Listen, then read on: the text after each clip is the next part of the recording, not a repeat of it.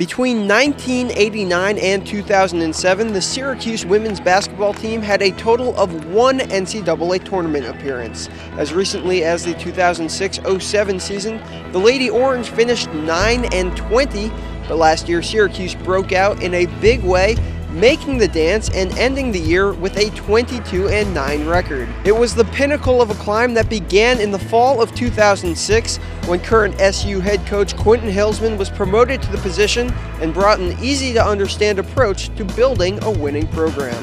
I think the recruiting is the most important thing. I think that for you to win at this level, you have to have great players. And the first thing that I really wanted them to do was to go out and to sign the best players possible.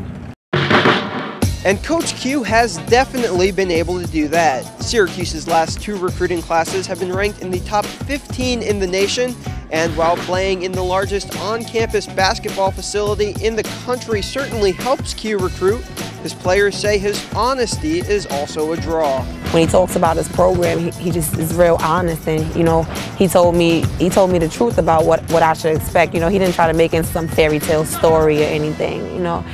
He basically just said, we're gonna have some good days, we're gonna have some bad days, but in the end, we're gonna be successful. That success appears to be set for even greater heights in the future. In the fall of 2009, a brand new basketball practice facility called the Mello Center is set to open on SU's campus. The facility will give the women's team its own state-of-the-art courts and training equipment and give Coach Q yet another recruiting tool. You have your own place, you have a home, so it's going to be it's going to be a first-class place. I mean, it's going to be plush. I mean, we're looking forward to it. Syracuse is Syracuse, you got the Dome, you got Jim Boeheim, you got the men's team, Carmelo.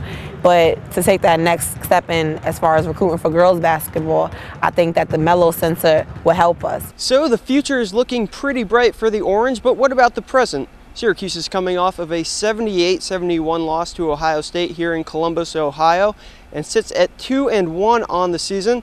Up next, the Cuse will be back home in the Carrier Dome on Saturday to tip off against Portland State. Reporting from Value City Arena, I'm Gary Orr for Palestra.net, the College Network.